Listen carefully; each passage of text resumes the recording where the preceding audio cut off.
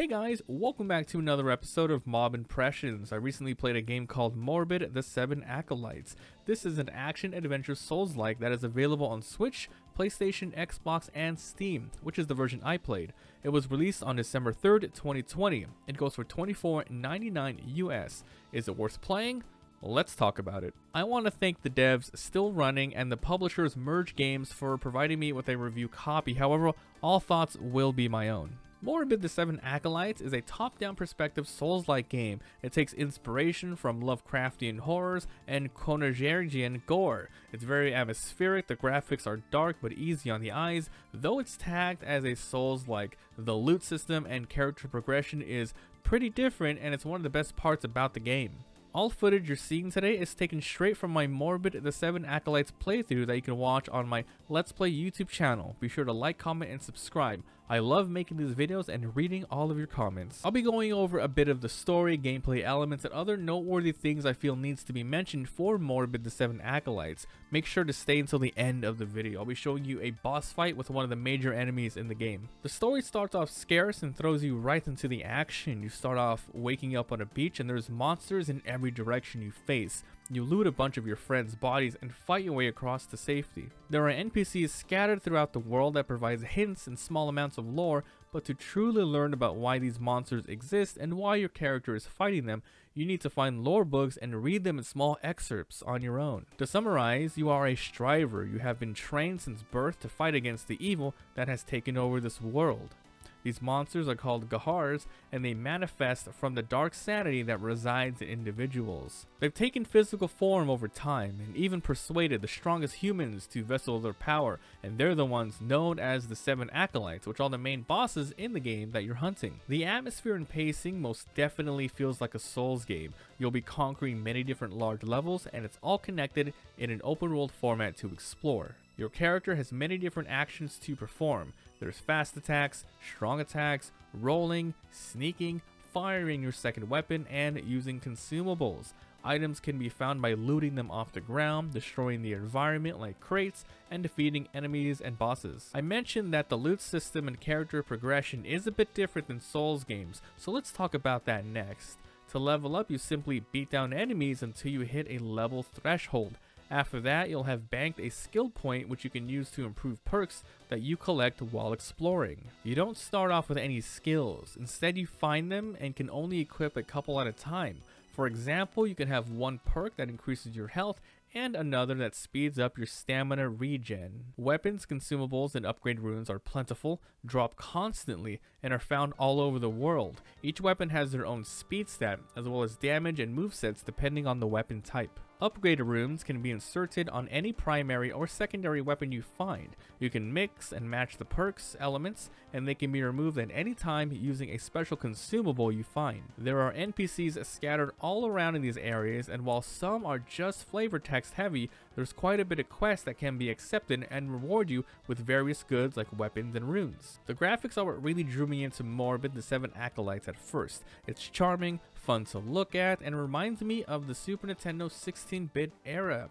Enemy designs are gross and bosses are gorgeously morbid. The sound design is surprisingly good. It has that sort of soundtrack that you'd hear during Dark Souls games. You know, that sort of chorusy-like epicness that induces stress and ramps up when needed. I definitely recommend Morbid The Seven Acolytes. There's a lot of content here, and though there are a few bugs I've encountered like demon walls reappearing and exploding after getting rid of them, there's nothing that's game-breaking I've come across, and the small things can be ironed out in patches. Check this one out, it's pretty good. Remember, all the footage you saw today was taken straight from my Let's Play channel, where you can watch all the Morbid The Seven Acolytes gameplay I've uploaded. Make sure to like, comment, and subscribe for more videos. Thanks, and I'll see you guys next time. Enjoy the rest of the video. And why would you, huh? Alright, go!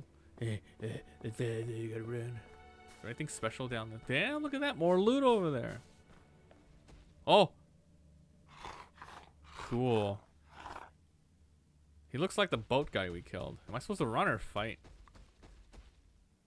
You shall not, Lord of the Blind? Loneliness? He's lonely. He is so lonely.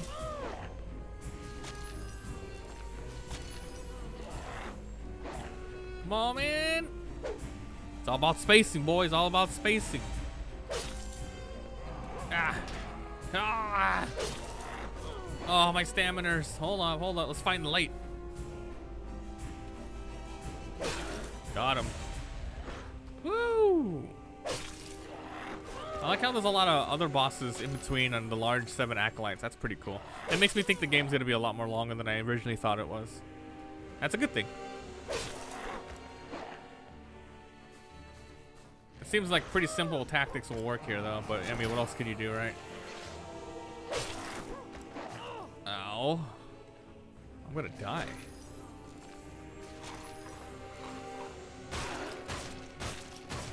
Ah, fuck. Eel. Oh, is he stuck? Yo, word? Ask me if I feel bad.